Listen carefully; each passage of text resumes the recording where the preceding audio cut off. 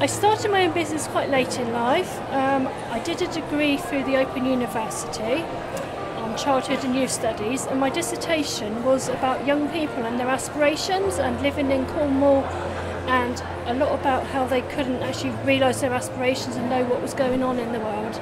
And then I thought, well, I'm still, working for an organisation. I want to start my own business.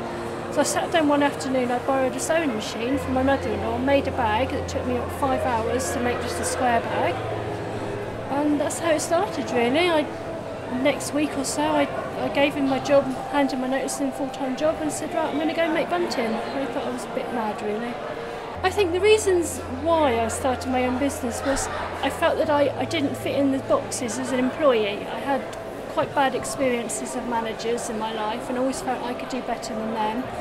And I wanted to do something for myself rather than working for other people, so that's why I started my business.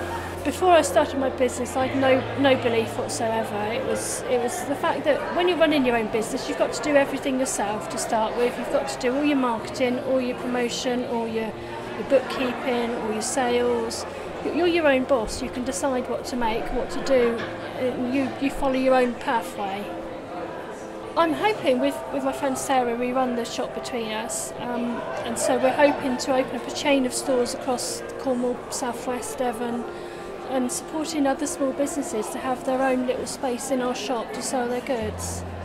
The good points of running your own business is the flexibility that it brings to your life. So if you've got appointments outside of the business, you can fit them in and then you can work into the evening. I also enjoy getting out meeting other business people as well. I find that really helpful. I've made a lot of good friends through that, meeting other people. And it's taking control of your own life.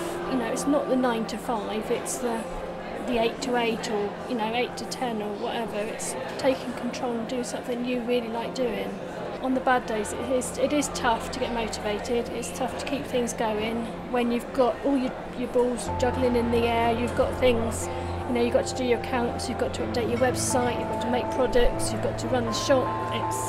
It's just everything coming together. That's not so good, but you have to learn to prioritise with it. My advice for a young person who's thinking about starting their business is to have a go. Don't put too much money into it, just start off small and see what happens with it.